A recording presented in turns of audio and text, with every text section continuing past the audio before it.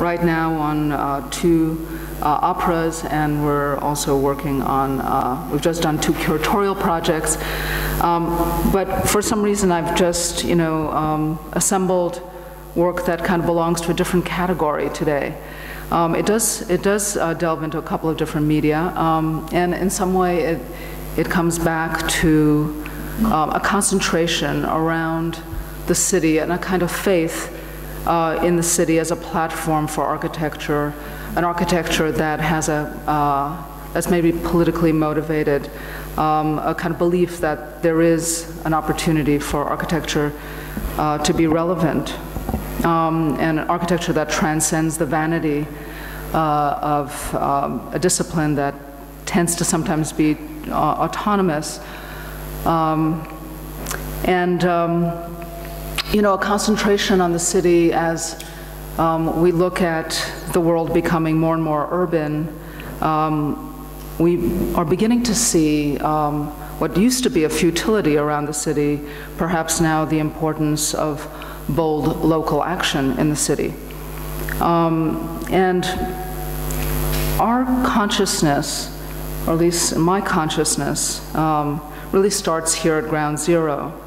Not to say that before that we weren't doing urban-oriented work. We were doing a lot of interventions in the city, but there was something, incredibly powerful that happened here, and we acted in a different way, in a new way.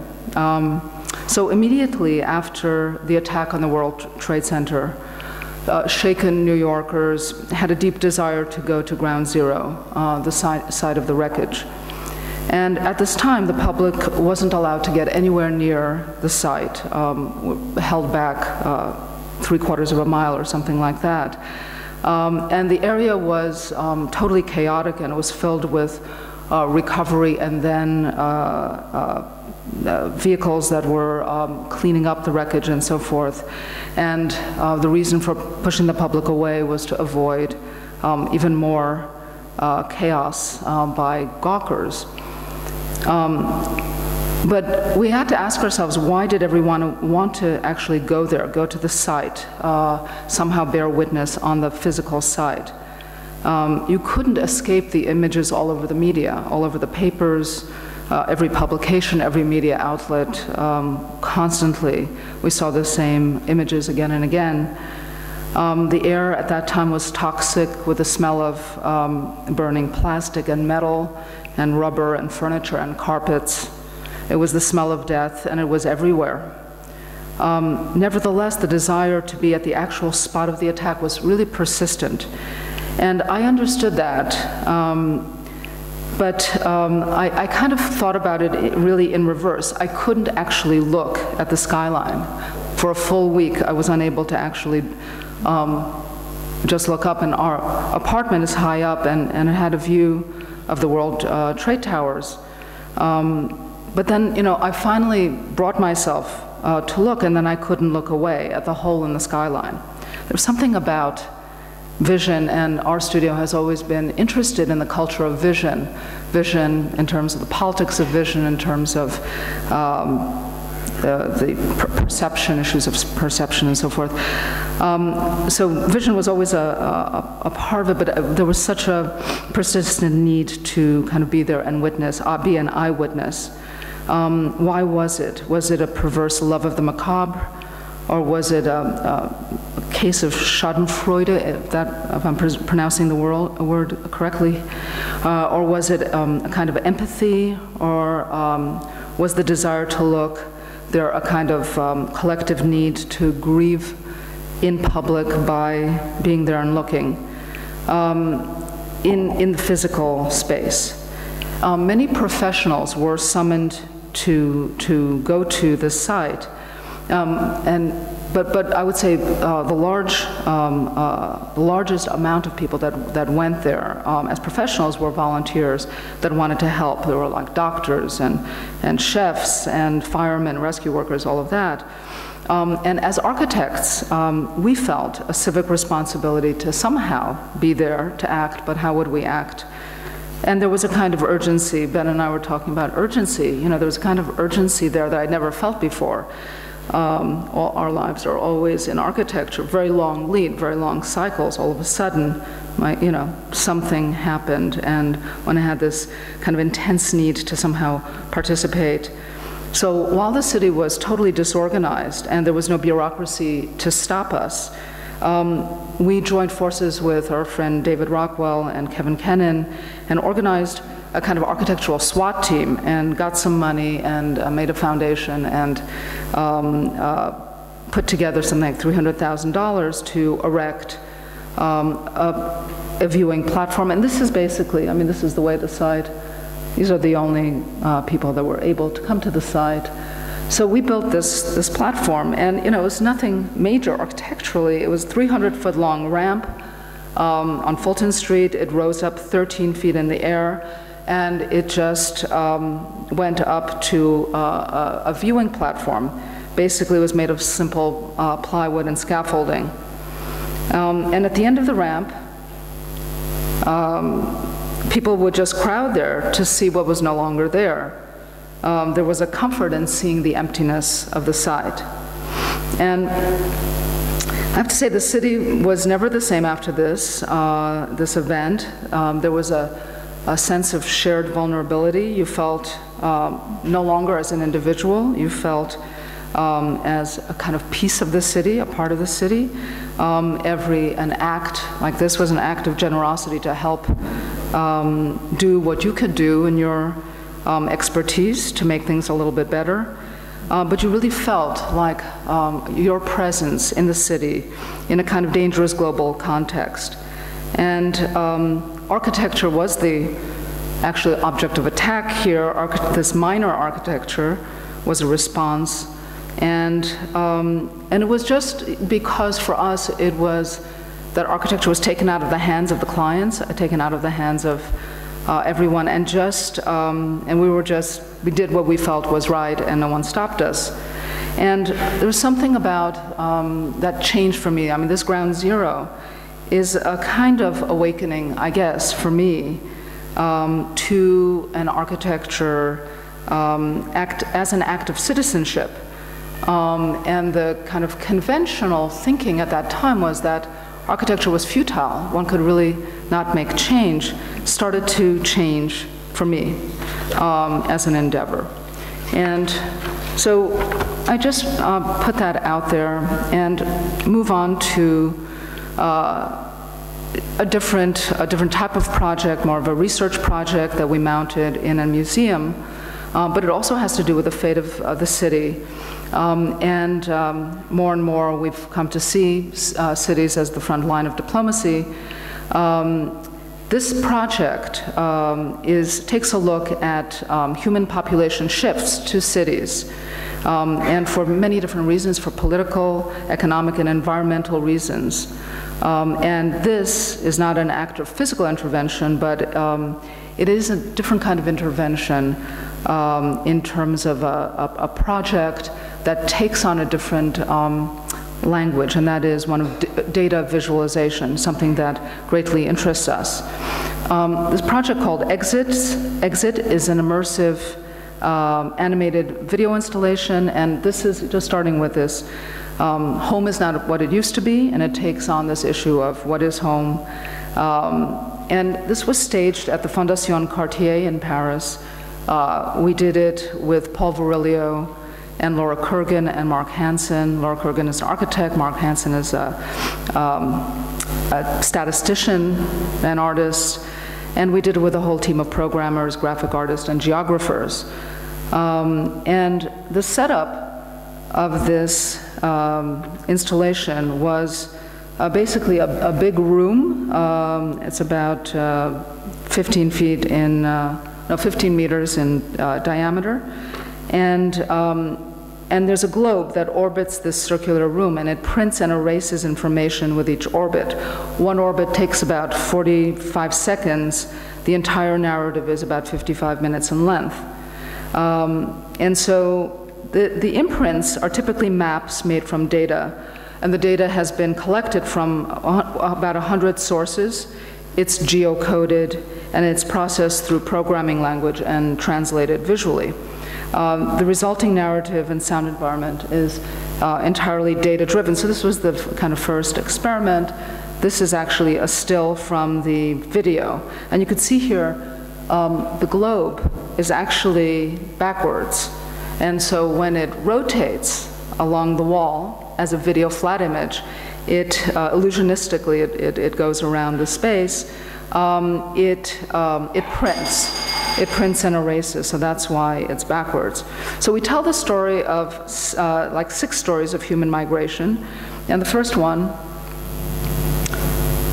and oh my God, well, there's no sound here. This was supposed to be sound, I don't know.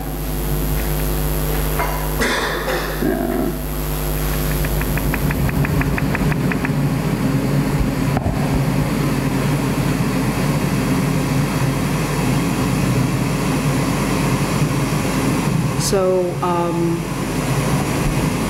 initially the globe rolls out a field of pixels. 1 pixel represents 1,000 people that populate the planet.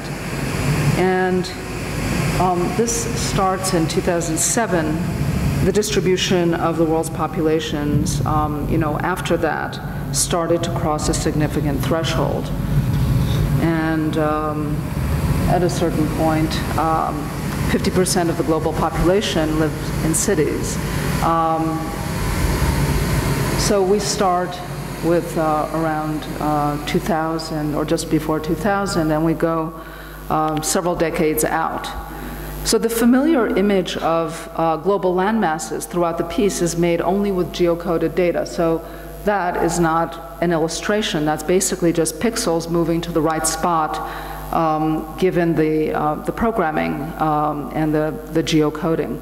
So, so what we see here, and virtually this experiment in data visualization is truly about just simply getting the facts in, and actually getting the facts was not so easy because in the 100 sources of data, a lot of them are false, and we had to figure out what's real and what's not. But here you could see the decline of populations in different parts of the world, and the also where you see the vertical spikes are the elevations in cities. That is the fastest growing cities, which by the year 2015, next year, will be located mostly, I would say 48 out of 50 of the fastest growing cities will be in the developing world. Okay, and this is another chapter, so I'm just kind of splicing this together to give you a sense of it. This was about remittances, and remittances comprise an informal economic network that plays a crucial role in the developing world. At this point where we started the research, 150 million migrants worldwide sent money home in the form of remittances. And these transactions were typically in the amounts of $100, $200, $300. And these remittances added up to 300 billion, which is twice the amount of total global foreign aid. So in there, the country flags are also geolocated over the country that they represent, and the graphic erosion on the map represents the relative percentage of population. This chapter is about forced migration and political refugees, and while mobility is often a metaphor for freedom, it's sometimes a tragic necessity. And the threats faced by people who are otherwise attached to their land but forced to move, or perils faced by those who want to move and find their paths largely predetermined or simply blocked. So this shows the global movement of refugees or internally displaced people, IDPs, and it starts, the sequence starts from 1991 and goes all the way forward. 1 pixel is 10 refugees.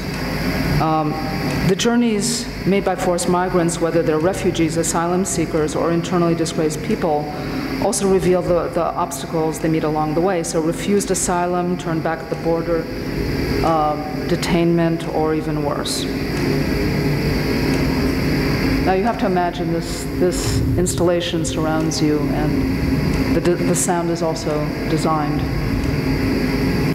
Okay, in another chapter, we talk about natural disasters, which have been increasing steadily since the year 2000.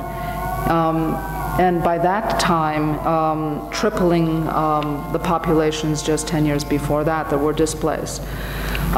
This scene looks at the effects of migration at the new equator, the line that divides global north from global south. The line across, it's a socioeconomic and political division that exists between wealthy developed countries and the developing countries. And here you could see there's a kind of comparison of flood events in the same magnitude. That is, the severity of the event is the same, but there's a comparison between global north and global south. And you could see that the populations that are more vulnerable generally are in the global south, and it's a factor of wealth and poverty and the existence of government infrastructure. And here you can see that same magnitude event above and below. And here this goes on, and I'll move through this. This is this has to do with the global emissions. Now again, all geocoded. It's not an illustration. And it's about the emissions of carbon dioxide and the thermal change that's expected over the next 50 years and the rising of sea level.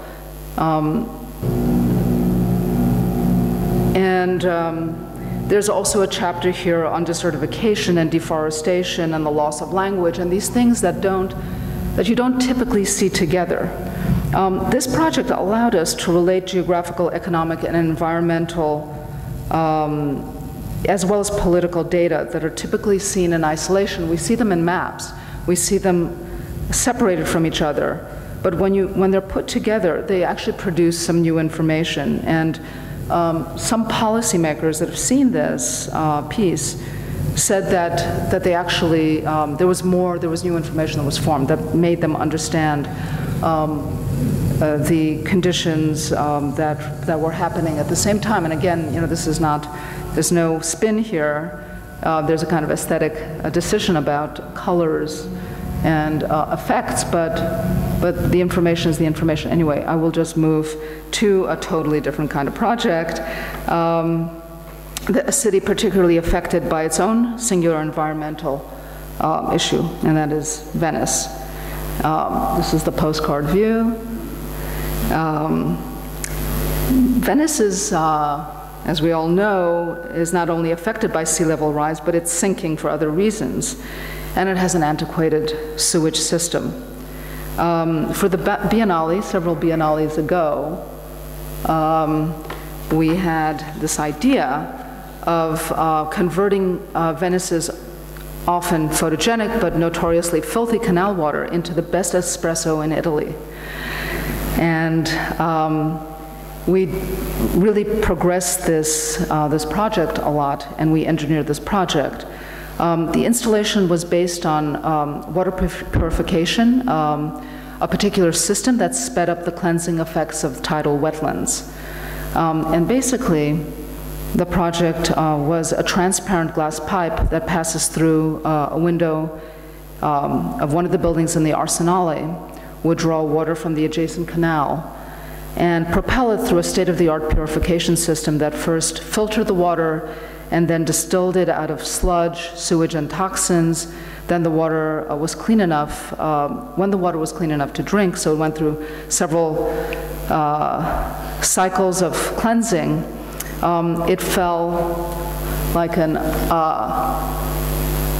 well, you can kind of see there, but like an IV drip, where it got boiled into steam and forced through coffee grounds to become the quintessential Italian pick-me-up, served in a central espresso bar in the center of the exhibition. The project revealed the tremendous resources required to sustain even our most quotidian comforts and called into question an implicit social contract. That is, when we turn on the faucet, water will always be safe, clean, and drinkable. With this project, the tourists could drink Venice. And unfortunately, this project went all the way up the ladder. It was engineered. We had the fabricators, we had the water purification company involved already. We had raised a considerable amount of money. And it had gone through all the health regulations. And it was ultimately stopped at the last minute. That was due to political fallout because of a premature letting of a water purification contract. So in Venice at the time, there were many contracts that were starting to be bid out to many companies, and this would be a premature letting of a contract. So unfortunately, we didn't manage to do this, but we did it in our minds, as most projects. 90% of them are done in our brains and never see the light of day. But anyway, what's a great cup of coffee without a cigarette? However, smoking has become a symbol of the conflict between individual freedom and collective responsibility in the city.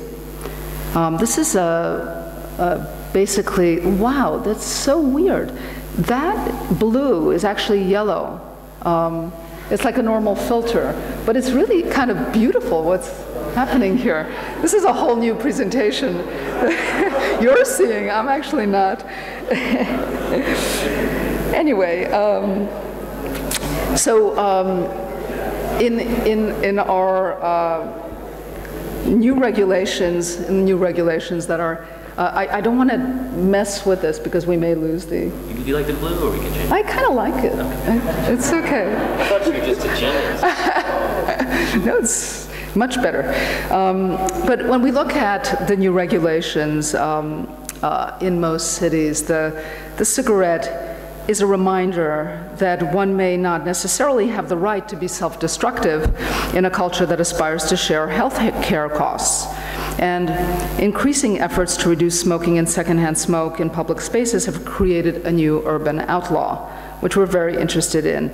The last spatial refuge for the lone smoker is outside the no-smoking establishment. This project is called No Smoking, and that should be read. I'm going to have to narrate. And the installation basically mediates the smoker's conflicting status as a villain and a victim. So, a system of chimneys is attached to no-smoking locations. And basically, you know, there are concert halls and libraries and even restaurants and bars. And basically, these chimneys lift secondhand smoke at the public sidewalk above the street. So this was conceived as a kind of system, and basically inside, this was to be in Amsterdam. You know, we never really could quite pull it off. That's another one of those things that we went close, we couldn't raise the money. But basically, it's a smoke-activated interface, and it detects basically the first puff, and then there's a smoke detector that triggers a private network when it senses that first exhale, and the virtual network connects outposts of this subculture throughout the city. And here are a couple of those sites. But we're constantly thinking about, you know, the systems in the city, and you know, as we kind of work in all different media. You know, some of the media are actually good old-fashioned architecture and involve buildings. And many of the projects that we've been doing over the last decade or so, they basically explore cultural, political, and socio-economic issues. They often do it through a single building, or maybe, you know, a couple of, in this case, there were a whole series of interventions on this Lincoln Center site.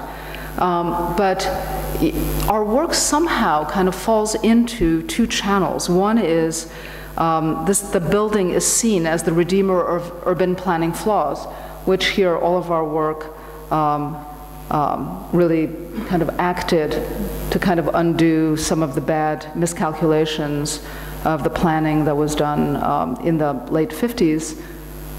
And wow, it's all polarized. It's amazing. And these are just a couple of the stills from that. And the other category that the work falls into is the cultural institution as a catalyst in urban economic development. These projects have been widely published. I don't want to really go into them, but just to put it into context, that somehow these singular buildings are acting in a very particular way in the city, in a catalytic way. And this project that I did want to show you in Rio de Janeiro is called the Museum of Image and Sound. It's a museum for the culture of the city of Rio. It's about the film, the music, the photography, entertainment, telenovelas, comedy. It has the Carmen Miranda collection of shoes and headdresses. And it's a site right at the building wall of Copacabana Beach. So it's against that, in that backdrop, which is just an unbelievable opportunity. And in the public imagination, Rio is a place of scenic beauty and hedonistic pleasures. It's unaffected by the socioeconomic realities of the everyday. I mean, that's the way we like to think about it. But the city has lost its glamour over the years, and favelas ring Rio, producing a super juxtaposition of the haves and the have-nots. And given, I love it. This is so psychedelic. Given this diverse population of the Blue Man Group extended, so given the problems that Rio has had in urbanization, the beach is actually Rio's most democratic site. It unifies the city. It's a place of socializing around natural resources. It's a place of display and spectacle at the scale of the singular suntanned body, up to the events that draw millions of people at New Year's. The building is conceived as an extension of the Avenida Atlantica and the mosaic that Roberto Burle Marx did on the boulevard, which extends the whole way. And here is more of a detail of it. And so the boulevard basically, for us, becomes like the starting point, and it becomes stretched into a kind of vertical boulevard that will traverse indoor and outdoor spaces. So this kind of branching network of stairs and ramps moves in and out of the building into galleries and culminating in a rooftop kind of panoramic space that's open to everyone. So the idea is that the building would unite beach culture and museum culture. Anyone can come from the beach, take a shower at the edge of the building, climb the building at the outside stair for free, and just be up at the top of the building, or could weave in and out of the indoors and outdoor space.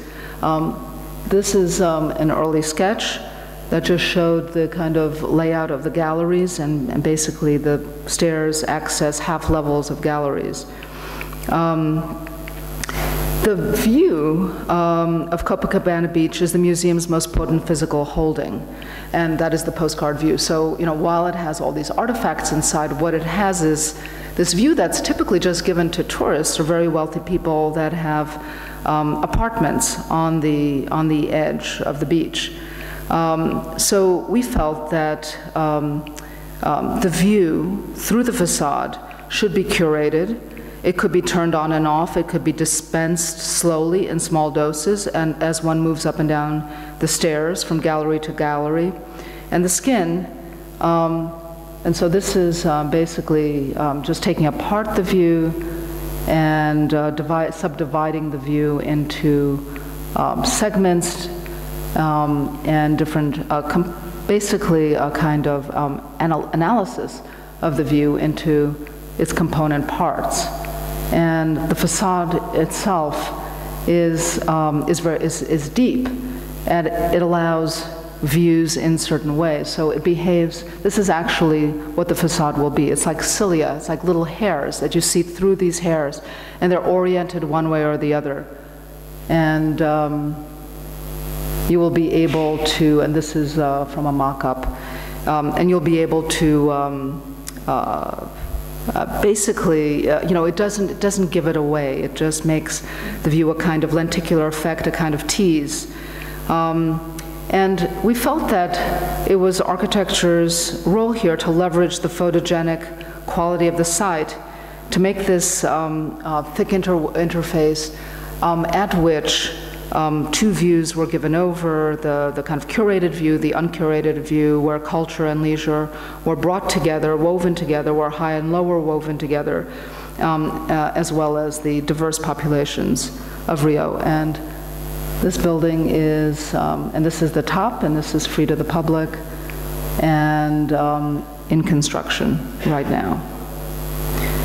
Now, just moving to another city, it's no wonder that Spike Jonze's meditation on the culture of the near future is set in a kind of nondescript city that appears to be a mashup of Los Angeles and Shanghai, and largely shot in Los Angeles. We have been thinking and working on LA for a while, for a number of years, and it's hard to exactly shake the influence of Banham and the way that he rejoiced over the qualities of a decentralized Los Angeles, as unlike any city in the world. So it wasn't a bad thing, it was a very good thing. LA organized by regional geography and freeways. And when we came into this project, which is the Broad Museum, which is right there in central Los Angeles, it was this romance that was created by Banham, I think, ended for me when we started the design of this building, and I actually became a little bit of a believer that maybe downtown Los Angeles, maybe there was something to kind of changing it up and not just reveling in its weirdness, or maybe it was a collision of the two. So the project, so a little bit about the history of the site. I should just mention that the museum is actually for a collection of a singular collector, Eli Broad, and it's on Bunker Hill. And the site is someplace in there. These are early images. It was conceived in the late 50s as part of the city's first effort to appease the political and business elites that were clamoring for urban renewal in this part of the city. So the residential area that was there was shaven clean by 1970, this image that you see. And planners envisioned a downtown with a very muscular center. There was a lot of growth of individual buildings with little urban logic. It was always felt quite empty and very weird. Fast forward to 1992 to 2003, during downtown LA's so-called Renaissance. Disney Hall here was imagined as the ultimate silver bullet that would regenerate downtown single-handedly. So it was still a kind of extension of the city beautiful idea, which was going all wrong in all different directions. But it was a symbol of the power of architecture, this building, to incite and nurture urbanism, and opened in 2003. It's an amazingly significant building, very beautiful, but I have to say it has not catalyzed a sense of urbanity in LA. Still feels quite the same.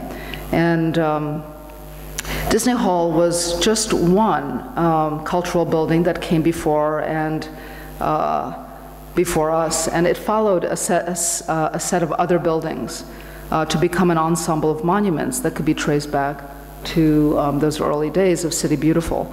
And you could see that it's kind of like a pearl necklace of monumental buildings. So building building on the concert hall's success in around 2005, there was this Grand Avenue project, which was conceived to give the city a kind of thriving center again. And LA was conceived to be a kind of Champs-Élysées. This is purely on American terms. And critics of this project say that it was so deeply flawed, not only because it's fundamentally elitist and produces a gentrified urban vacuum, the very idea of a singular dominant cultural hub lies or runs counter to the city's nature. So the critics of the project were basically saying you can never make a city center.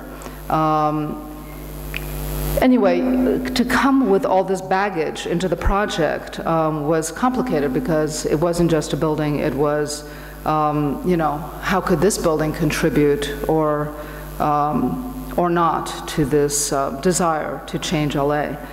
And while we were happy to get the commission to build the museum, we were never delusional about the building's role in the success of the Grand Avenue project. The question was how not to fall into the cynicism that urbanism is beyond the ability of a single architectural project, and that was super important. In any case, a bigger and more immediate problem was how do you build on the site next to Disney Hall, a site on the left that was zoned for a much smaller project. So you could see that the dotted line defines the edges and the height. We couldn't go any bigger or any wider than this, yet the program was bigger than that. So whatever you did there had to be a box, no matter what. So it couldn't compete in any way with the kind of exuberance of Disney Hall. And it didn't want to. It had to basically optimize the volume that it inherited. In deciding not to try to compete, it would be a relationship through contrast. While Disney Hall is smooth and shiny, dispersing light outwardly, the museum is porous and absorptive, channeling light into its core. And it's kind of maybe a little bit of a reductive relationship, but that's where we started. Now, one of the curious things about this project is that it is mostly a storage facility. It is a place to house the collection, and only a certain percentage of it goes on display. So this is on the most important street in LA that is trying to be urbanized. It is actually basically a warehouse. So we had to think about, well, how do you what is the relationship between the museum and the warehouse? Is the museum inside of the warehouse?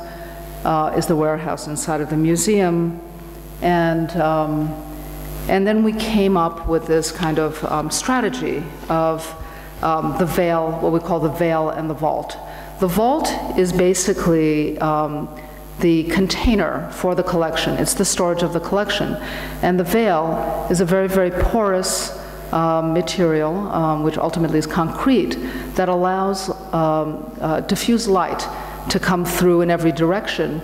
And it puts a box, a kind of housing, over the vault, and it also is the structure. So here you see that basically the veil is a long span over this building, which is about about 70 meters long.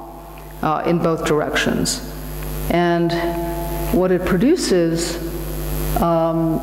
is, well, I'll go back, is a kind of sublime space above, and a kind of very obtuse space, a space that you could never understand, where the collection sits.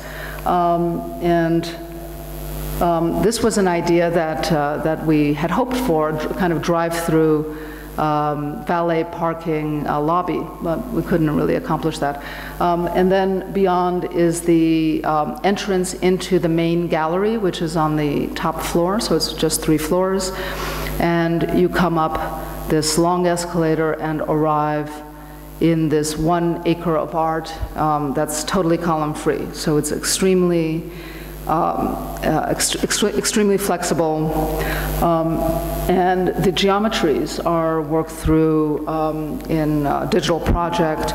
We did a lot of modeling of this, and it's very precise in the way that light is dispersed. But basically the idea is that you arrive on the site into a public space, you shoot up through the escalator, through the vault, you see the display, and then you come back slowly, and that's where you're exposed to the pre-curated work. So you basically see the collection and understand this as a singular collection. It's not a museum of many things. It is one mind, one collector, and basically this, like a suitcase, gets unpacked and repacked on top of the building.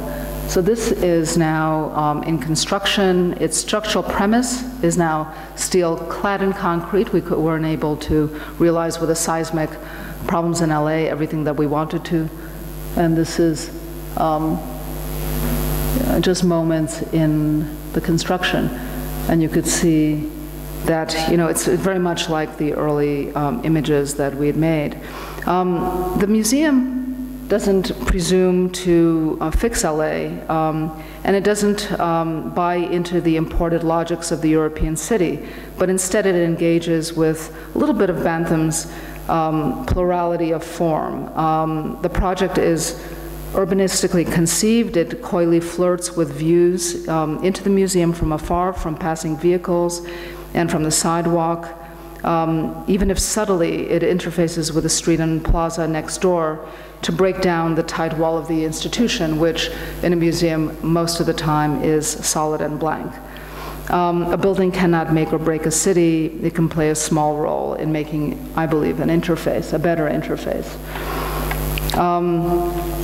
A project that we are just starting is in another part of the world. It's in Moscow, and we won a competition to do Zaryadye Park, just next to the Kremlin and just next to Red Square. It's on the grounds of the ruin of the Hotel Rossiya, which is a Soviet-era hotel. It was the largest hotel in the world. It had like 6,000 rooms. And our project, and this was just so bizarre because in a period of the Second Cold War for the US and Russia, the idea that an American architect would win this international competition was unthinkable. And somehow we did. I'm not sure, maybe it was a mistake. But anyway, we are starting this project, and our thought was something that we called wild urbanism. It's basically a proposal to create a kind of promiscuous mix of urban and kind of wild features. In Moscow, there's a dearth of public parks, so this is really intended to be the most public of public parks, and one that where navigation isn't prescribed. And we started to think about the importance of parks, and we've been working on landscape projects for a while. Initially, the city, that is, when we think about the evolution of the city, it was conceived as a defense from the ravages of nature. That is, a place, the park was a place to escape, or the city was conceived as a place to escape the hostility of uncontrolled weather, disease, and predators. But the success of cities and their byproducts has tipped the ecological scale, and the vast natural environment, which once seemed inexhaustible, now appears fragile. And moving forward, as global citizens, will prove to be a balancing act in which the natural and the artificial are no longer dualistically opposed, but rather partners intertwined in a dynamic and complex exchange. So the park incorporates different climates from different actually landscapes in Russia, tundra, steppe, forest, and wetlands. And these zones are organized, and basically they're organized in terraces that descend from one corner of the site to the other. And they create a set of program spaces that are integrated into the landscape. So there are no buildings. Those buildings are just the part of the elevational shifts in those in those pieces. And using a unique paver system, and I actually, doesn't really show, but there's a unique paver system that seamlessly knits landscape with walking surfaces. So the park is kind of pathless, and people are free to move about in entirely unscripted ways, so there are no prescribed axes. Sustainable technologies and energy harvesting creates augmented microclimates that encourage 24/7 year-round enjoyment. So Moscow is really, really cold in the winter, and the normal expectancy of enjoying the park is not very many months. So in this, we could make actually summer and winter and summer. So the landscape, this is just the one axis that's framed. This is just at the edge of San Basil, so you could see that. Anyway, this project, if we live to see the day when it's completed, hopefully will really be a beginning to an initiative in Moscow that really is intended to bring more of a residential population back, to make Moscow more of a living city. So in another direction, interested in acts of landscape disobedience like summer and winter and summer. This is a grove of hornbeam trees that was planted in a brownfield site en route to Liverpool. And some of the trees you could see here are subject to unusual behaviors.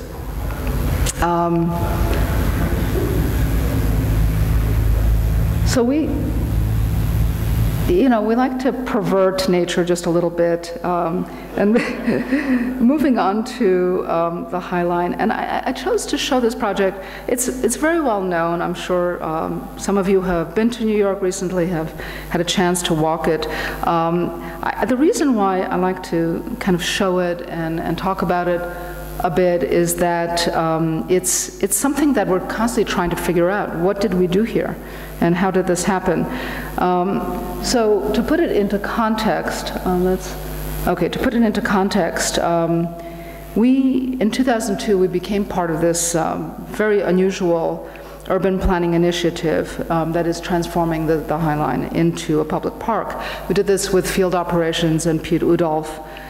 And this industrial railway, which stretches a mile and a half from the meatpacking district up to the Hudson Yards at 34th Street, basically was abandoned for a long time and kind of left to rot, left as a ruin. And just a little bit about its history is very interesting. You could see the train on the ground there. And in the mid-19th century, cargo arriving by ship to the west side of Manhattan basically was distributed along 10th Avenue to factories and warehouses. And it did so on the ground.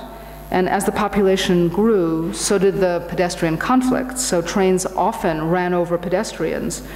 And so to prevent casualties, they put a cowboy in front of the trains as an escort. And basically the cowboy would just kind of make the pedestrians move out of the way as the train would come in. There were like a whole series of these cowboys. At a certain point, they decided that, they decided to build the High Line. It was like around 1929 at the height of the Depression.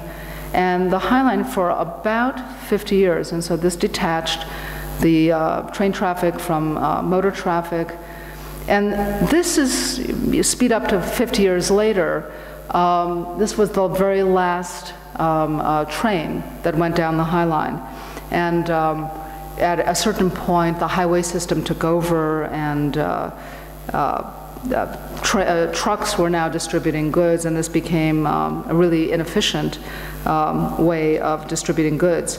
So the High Line basically went to pot, and this was a video that we took just the day that we were engaged in the competition. We went up there. Of course, you were not allowed to go there, so you would be arrested. But we went up there, and it was really beautiful because it had a kind of illicit quality that you weren't supposed to be there that made it all the better. And this is what we found. It was really pretty nasty, but also very, very engaging. Now, we didn't realize at that time, the High Line had been all, the fight to defend the High Line had happened just before the competition. And it happened with the Bloomberg administration the moment that they came into power. So two activists, very young guys, decided that they wanted to save the High Line, and they used their political know-how, and they got members of the potential new administration very interested in it. At some point, they, working even before that, commissioned Joel Sternfeld, a photographer, to photograph the High Line. And these photographs were published in a popular magazine, and it was the first time that the public actually got a whiff of the kind of beautiful magic of this overgrown, self-seeded landscape. And these photos were published. I don't know what happened actually between these photos and when we went up there, because it really went, it was beautiful here. But Giuliani, as his last act as mayor, signed the demolition order, and Bloomberg reversed the court order, and the High Line was saved. And then came the competition, and basically we were, this is also Sternfeld, and you could see the different kinds of plantings that were there. And this is, it all came off of trains or were windswept. And the ballast of the soil that was there for the tracks basically was the medium that the stuff grew. To most people in the street, it just looked like this, and it was very hard to imagine that somehow this was going to be so, you know, such a beautiful opportunity for an urban project. So the point was that Giuliani wanted to destroy this because it would elevate the cost of or the value of the property for the property owners around, which felt like if that eyesore were gone, they would be able to build tall buildings in a largely kind of nasty area where there were a lot of parking lots, open parking lots. Anyway, we came on board, and we kind of fell in love with this kind of what we found there, which was basically a mile and a half of micro-environments. There were areas that were sun-drenched, that were shady, that were wet, that were dry, windy conditions, areas that were sheltered and open to the wind. A whole variety of different species, given the microclimate, took root and gradually thickened into a living mat. So everything from rank weeds, low grasslands, all sorts of encroachments, sumac woods, and so forth. So the High Line had produced its own ecosystem of flora and also fauna. So these microecologies grew over 100 species. And there was this beautiful yielding of the man-made to the natural. That is a piece of industrial archaeology. It felt like that after a radical time lapse. And so the question was, how do you bring people up there without destroying the ecological balance? And it's really kind of, it's very hard to imagine that the landscape in this very, very narrow space and the public up there could actually somehow interweave. And you know, we wanted to, as part of the beautiful melancholia of the site, we wanted to retain that. There was a bit of nostalgia for a lost industrial culture. There were the cycles of life, decay and rebirth. And the project was actually not the slide before, because that's the problem. That's what you didn't want to do. What you did want to do was something like this, which is basically a kind of blend of nature and culture, where there's a sense of one taking over the other, a kind of conquest here of man over nature, and then nature comes back and makes its conquest. So we proposed a new blend, and basically the whole architectural idea was this. It's a new blend of vegetal and mineral we called agritecture, part agriculture, part architecture. The surface of the High Line was digitized. Each unit could be either organic growth or inorganic building material, and the units could be assembled in different proportions. So from 100% greenscape to 100% hardscape, or any gradient in between. And there are a whole variety of different planks that came together, and the tapering of the planks is very, very important in the way that it feathered into the vegetal growth. And here it is starting to be assembled. Now, of course, it's a really complicated project because the soil there was toxic, had to all be removed, the structure had to be remediated. But the very top coat was this paving system. And this is the view from Standard Hotel. So we managed to have completed 2/3 of this project already, and the last third, it's like the beauty of working on something that's like a sausage, basically. You could do a little bit at a time, according to how much money you have. So we did 2/3 of its length. We're doing the last piece. And so here are just some of the views, and you could see that the language is super simple. The planking is basically the same as the benches. It's used for lighting. The tracks are brought back in. There is a kind of emergent growth that comes between the cracks. Some of the elements, like the tracks, are reused for post-industrial leisure culture in different ways, for lounges, and some of the atmospheres.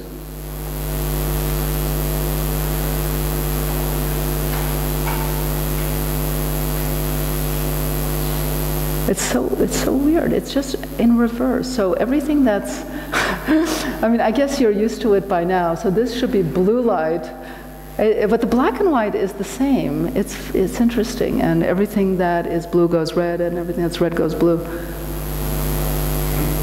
So these are some of the atmospheres, and then something very interesting started to happen. So this project was immensely popular. But I'm kind of starting to focus on all the things that we didn't intend. You know, architects try to imagine different things happening, and then everything goes the wrong way or a different way than you imagine. And some of the most beautiful things about the High Line are the things that we had nothing to do with. And in fact, we pride ourselves in not having screwed up what was already there. So that's a big act of architecture, is knowing how strong a voice to have. Our voice was very soft in the whole thing. But something like this is one of the tenements that's just along the High Line. And during the construction, this was like midway through, there was a construction light that was focused on this part of the building just by accident. And it happened to be that behind that apartment, those windows, was a cabaret singer. And she would come out now every night at 7:30, and she would perform for the audience. And it just happened to be that she was in the spotlight of the construction light. And so this just kind of happened, and many things just kind of happened. Like this is a building that was, it's a hotel that was built over the High Line. It's the last and the only one that it was zoned for possible, this particular part of the site, where you could actually build over the High Line. So the developer did, and that hotel is all glass. And what happens is that the public that comes to visit has this audience that is basically coming up and down the High Line all the time. And there is this fantastic performance that happens, and you know, and it's kind of, you know, people have come to know that that this is kind of a sad performance, and there's a kind of mutual agreement that people are very kind of interested, so it's a two-way audience and performers. Anyway, so much is kind of happens on the High Line and has become so popular. This is an establishing shot for the Family Guy, which is a very popular animated cartoon in the US. This is a Marvel Comics. So it's come into popular culture in such an interesting way. And you know, every day we're surprised by something else. This is a Highline perfume. It's called Bond Number 9. It's the world's first railroad fragrance. And it advertises itself as the scent of wildflowers, green grasses, and urban renewal. So that has nothing to do with the High Line. It's just, you know, by the way, the name High Line is uncopyrightable. So we have, everyone could call themselves the High Line this and the High Line that. And there are a lot of profiteers that basically, you know, are taking benefit off the High Line. But there's a lot of buzz and a lot of things are going on, and most of which we have nothing to do with. This is actually one that we did have something to do with. There was but it has to do with all the buzz. There was a competition for a gown from Miss Meatpacking District. And so we made this bacon and salami dress, and it actually won. So this is a little bit of what has been termed as the High Line effect. And you could see everything you love and hate about New York, because you know, we kind of love it. It's a great opportunity to see New York from another vantage point, but we don't love sharing it. We don't love that it's increasing property values now. So these are all the buildings, or maybe not all. At a certain point, we made this. They're just a sampling of the buildings that are coming up all around the High Line as it has increased in value. So what was considered to be a liability for developers has now become a kind of catalyst of development. And you know, it was a huge surprise to everyone involved that an investment of the city that cost $150 million in total has generated, as of last year, $2 billion in development. What's also surprising is that the High Line has gone viral, and there are High Lines proliferating all over the country and the world. Over 36 cities at the last count were doing High Lines, and basically rushing to turn their obsolete infrastructure into public parks, aspiring to revitalize a kind of High Line effect of their own. And so these are just some taken off of the internet, really cities all around, and they keep happening. This is back to our High Line, and we were wondering, well, why is this so successful? You know, and why is it such a spark? And it's, you know, it's kind of obscene, because Promenade Plantée did it first in Paris, and we learned from Promenade Plantée. We did basically a New York, very, very New York-centric version of something that had already been done on a viaduct. And now Paris is interested in what we did here and wants to bring a High Line to Paris, which is really, you know, we can't really process that. So everything has gone in this kind of weird loop, even though they were the original. But in thinking about why the success of the High Line, at least to New Yorkers, and in our view, it has to do with introducing New Yorkers to the concept of doing nothing. And so here is the spur, and there is a kind of seating area, a grandstand that looks onto 10th Avenue, and from there, basically, you see traffic moving. So, you know, we have this kind of theory of nothingness that a lot of our work is somehow touching on the kind of aesthetics of nothing. But nothing in a kind of productive urban context is very, I would say, unusual. If we're not in our offices being productive, we're at the gym burning calories, or at the park walking our dogs, or between these points consulting our devices. The High Line doesn't offer anything to do. You can't ride a bike, you can't throw a ball, there are no dogs, no rollerblading. You can basically walk or sit. And so that is that spur looking down over 10th Avenue. And so this notion, this kind of notion of doing nothing is strongest in this one place where basically you're staring at taillights of cars going up 10th Avenue, the way we blankly stare into a fireplace or a lava lamp.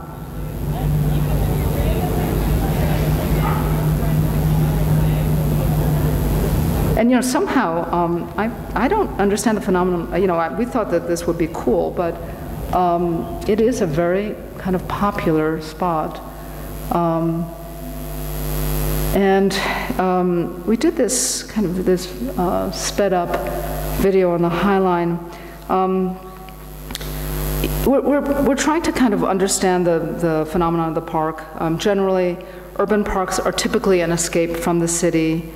But you go to the High Line to re-enter the city, but you enter its unconscious, the imperfect, the overlooked, the blank party walls, the innards of buildings, the loading docks and chop shops at arm's distance from cars parked in the air on mechanical lifts, next to fire escapes and smokestacks floating at the height of giant underwear ads. And even as the condos go up, the High Line will always refuse to fit neatly into the logics of the city. This accidental ecosystem we found at the beginning of the project has spawned a new ecosystem in which natives, tourists, artists, executives, socialites, club kids, cruisers, retirees, sunbathers, fitness buffs, fashionistas, and even flashers produce a new biodiversity, which is purely New York. It's basically impossible to replicate the High Line. Its magic is a product of the unintended, basically, with a slight adjustment.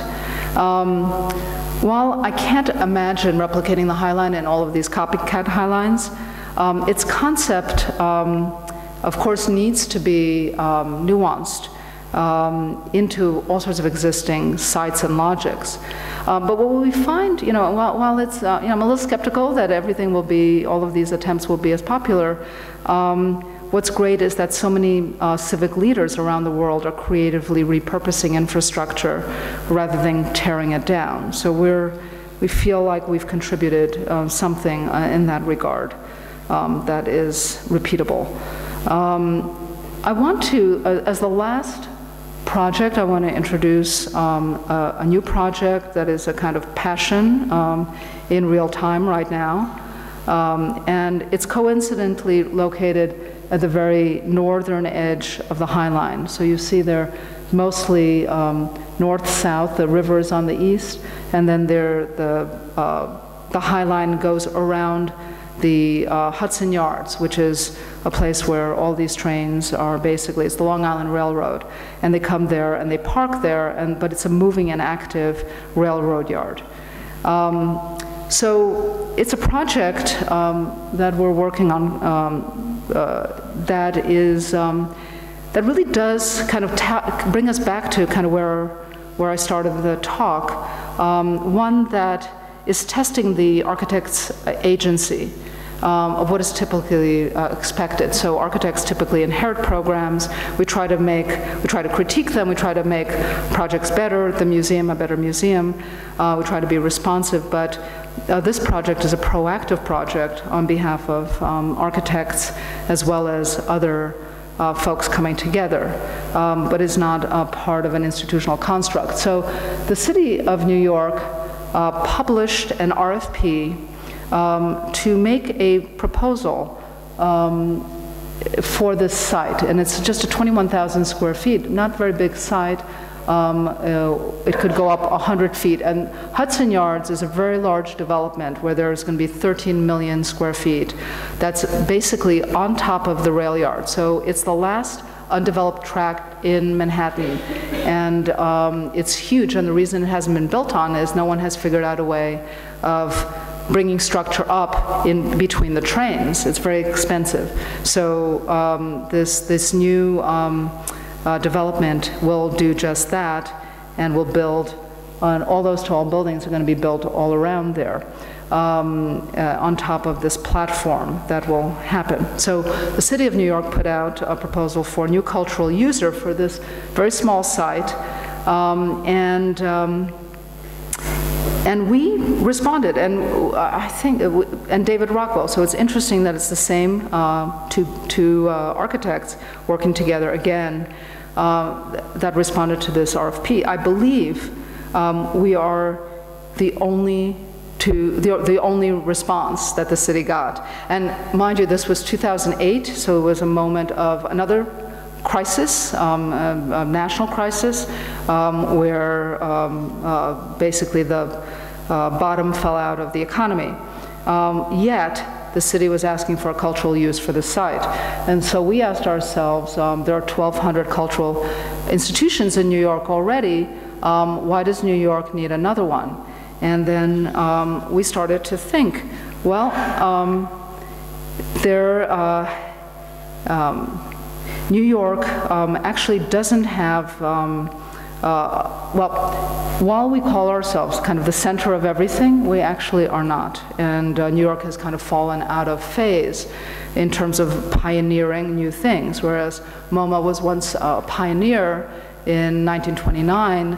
MoMA now sits as a kind of giant powerhouse, and where once New York was a center of art production, now it's the center of the market. So we asked ourselves, well, what could a new institution do? And these principles were really the starting points. So despite its vast array of cultural venues, New York exhibition and performing arts venues exist in autonomous silos, and they're unable to serve a growing tendency of creative work across disciplines. This new venue would merge visual and performing arts with fashion, design, publishing, broadcast, culinary arts, basically the creative industries. Transformable and scalable. New York City doesn't have a premier exhibition space that's versatile and responsive to ever-changing needs and demands of contemporary art practices, changes in size and media and technological complexity. The new venue would be flexible and on demand.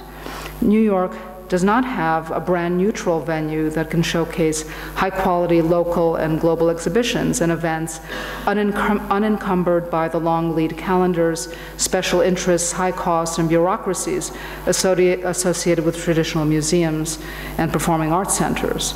Perhaps the perhaps the closest precedent to Culture Shed for us is the Fun Palace by Cedric Price, developed in the early 60s. Now, Fun Palace evolves out of post-war England. It's a whole different thing. The notion of automation posed a threat to crisis in excess of human time, that is unconsumed human energy, is connected to a certain politics of class, which was very specific to England. And there are a couple of images of the Fun Palace. While not directly in our consciousness, Price's seminal anti-building that he called, 50 years before, produced a kind of ethos in the architectural community without which Culture Shed could never have been conceived. And Fun Palace was conceived to transcend the specificity of program and the neutrality of the one-size-fits-all generic box. So it was something other than that. It sought to make architecture a real player in a dynamic and rapidly changing culture. For architecture to house an indeterminate and unknowable program, it too had to be indeterminate.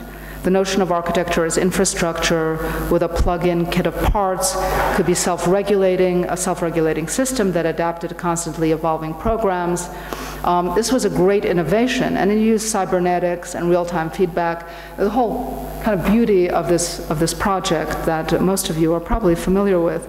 But the project was unrealized, and it's firmly constructed, however, in the imagination of many generations following the 60s.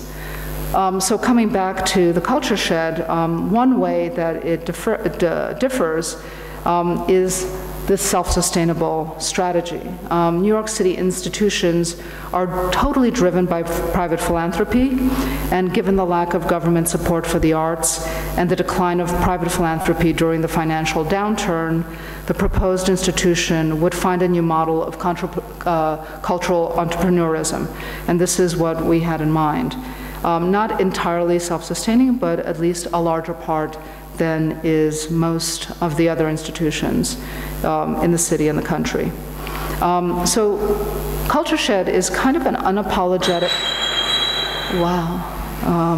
unapologetic marriage of culture and commerce, a public-private venture conceived to maintain financial self-reliance through a uniquely curated mix of for-profit and non-for-profit programming. The for-profit programming would be seen through the filter of creative industry, and there you could see the different kinds of produced, co-produced, and presented events, and generating events, and the intersection that is intended to yield a kind of liberty and freedom, a kind of curatorial freedom that doesn't really exist so much in the other institutions in New York. Now, it would sit right in the yards next to the High Line, and it would be a complement. On the other side is the New Whitney Museum, so kind of two anchor, this was not anticipated when we began, but new anchor cultural institutions at the High Line, giving the High Line a kind of different purpose now, connecting these cultural pieces like a mall with two anchor stores. Very weird. But like the Fun Palace, Culture Shed is conceived of as infrastructure.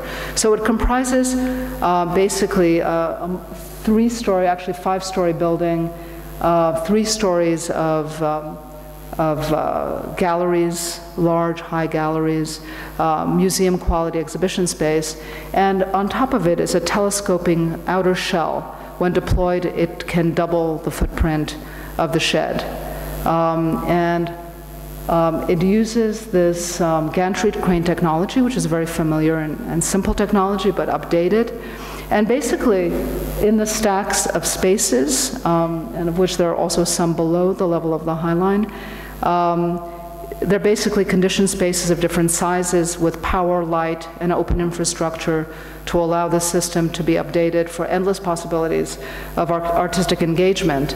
And the expanded building can take extra large exhibitions. So this is actually, in this very large part, it could take on very large exhibitions, but it could also host large concerts and theatrical events. And it can also be independently deployed. So you could have a concert and not disturb the exhibitions. You could have an income-generating event and not disturb what's going on in the stack of spaces. So, and you don't have to open it up. It can open partially, and it can open to demand. So you don't have to condition it, heat it, program it when you don't need it. So this is just one of the regular stack of gallery spaces. This is the interior of the shed. It's a very high space. And some other kind of public uses. When it's not used for culture, it's used and open to the public. And any kind of events, public and private events, can host fashion shows. The structure and the mechanics, this is really an engineering and architectural project. There's very little fat on the skeleton, but basically it's very precisely designed. So back to back we have mechanical system and structural system, and in between we have ETFE pillows. So the cross-section looks something like this. ETFE on the outside, and the space between the mechanical and the structural is a space for the shading devices. So this building can be entirely climatized and an entirely controllable environment, and it could be darkened. To span the long distance, it needs a very thick roof structure, and in that roof structure is basically inhabitable, and it's a theatrical deck. So the entire span of the shed in every direction is a place where you can rig, and it's all full of strong points, so you can suspend from any point there. So it's really a big machine. This is in that space. And you can see that it's basically like a big theatrical ceiling. The wheels are big, and this is just the program configuration sometimes. Very often, it looks like that's on the upper left, and occasionally, let's say 50% of the time, the shed moves out and creates an opportunity for independent events or large-scale exhibitions where exhibition is everywhere, or sometimes, and less frequently, creative industry events like Fashion Week that take over the whole building for a week and a half twice a year, to public-private events and so forth, or all public. And in the summer, it's opened up with basically the infrastructure there to host all sorts of open-air performances. So this is a little animation that we just made.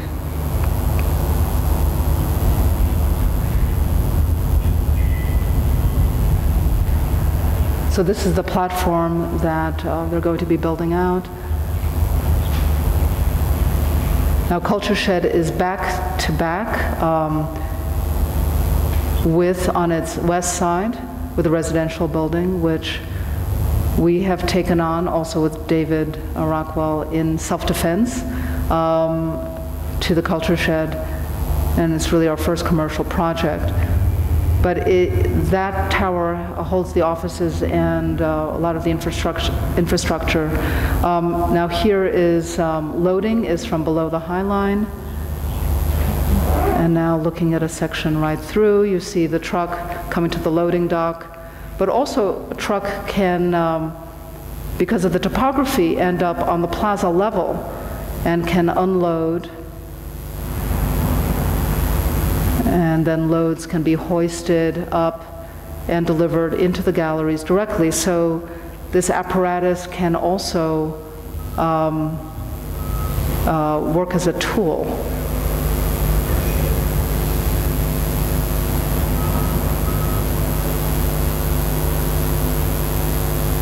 And this is, I have to say, for any art people in the audience, and I see Max there. I apologize in advance. The architects curated this thing, and it's not exactly the way we would, or even what we envisioned to be there.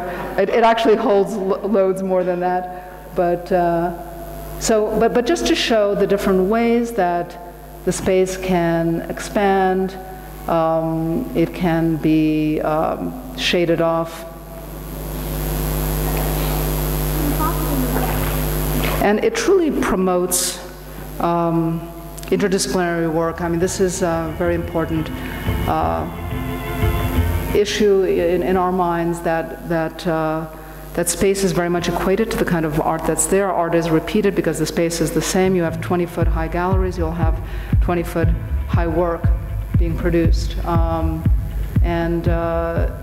The opportunity to actually have an exuberant space, even in a time when of an economic recession, now recovery, is a kind of opportunity to think big and to use the opportunities of the large space to host different kinds of events.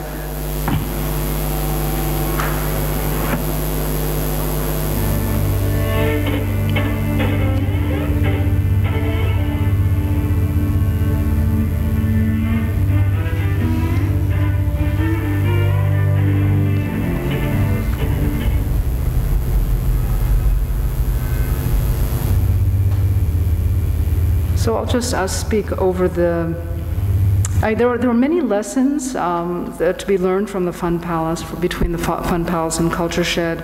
Then technology was the answer. Today, the speed of obsolescence makes technology a liability. Dumber is better.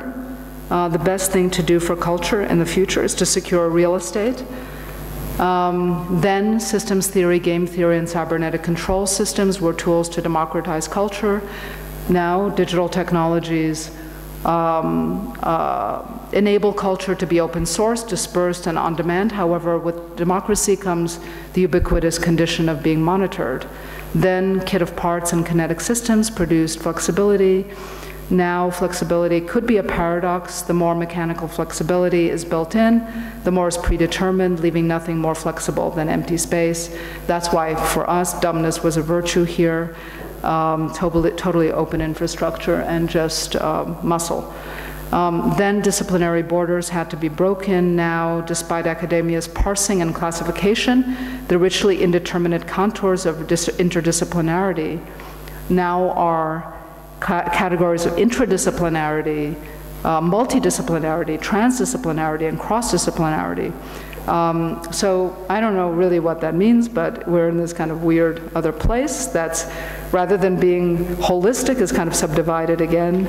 Then government support for culture was assumed. Now, to avoid the vicissitudes of the economy, the cultural institution must produce its own financial security. Then the architect is a generalist who gathers research from subcommittees. Now, the new culture of professionalism turns the architect into a director-producer that relies on a growing cadre of sub-consultants who bring an ever-widening depth of expertise to ever more adventurous problems. We have about 30 specialists on board. Then and now, the architect pushes the agency of the profession to invent the cultural or civic project. We put it on the table. The city was already kind of wanting to do something with fashion on the site. The city really embraced this project and allowed us to kind of continue developing it. And then the institution became totally independent from the city and now is its own thing. And it is, as the drawings are developing for this project, so too is the whole institution. So it's a very rare thing for architecture and an institution to be growing at the same time. Usually an institution evolves and architecture follows. Here they're being done at the same time. For us, the top-heavy structure of the museum is something that we feel is something of the past. Culture Shed offers scalability and agility to adapt to an intricate programming strategy for an unknowable future. It offers a new paradigm of cultural entrepreneurship for arts of the 21st century. And with its variable program and spatial elasticity, Culture Shed can be spontaneous and responsive to multiple and simultaneous desires. It exists and will exist in a perpetual state of change. Hans-Ulrich Obrist, I coined this, or he coined this expression, which I've now really have loved and adapted. Is basically Culture Shed is in a permanent state of surprise, and it will open its doors in 2018, and that's all I have. Thank you.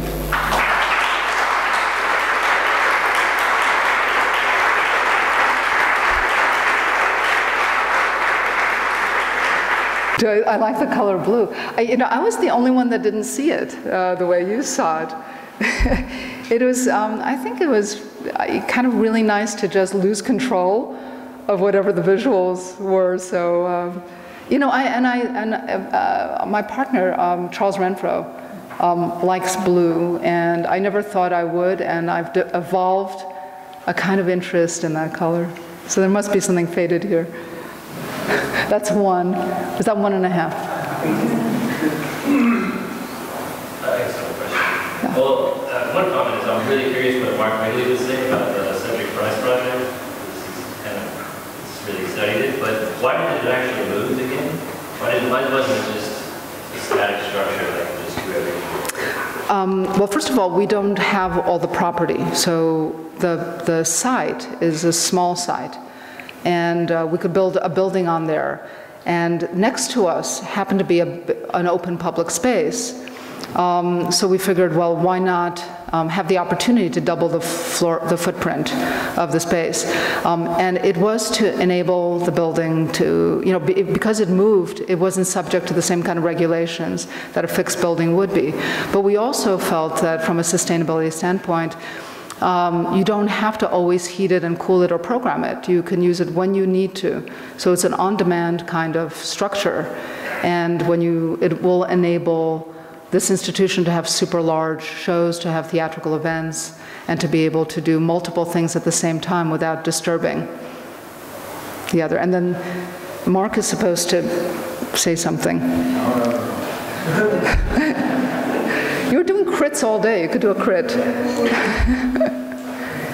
He's shy. He'll tell me what he really thinks over dinner.